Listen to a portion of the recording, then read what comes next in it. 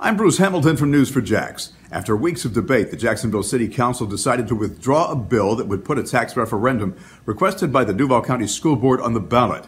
Now, before the City Council's decision, the council chambers were cleared due to an outburst from the crowd while the sales tax measure was discussed. There were boos and jeers from people who didn't support withdrawing the issue.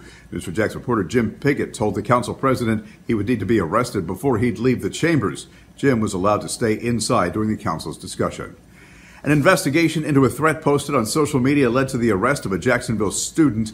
Darnell Cookman School of the Medical Arts was locked down briefly yesterday while school police investigated that threat.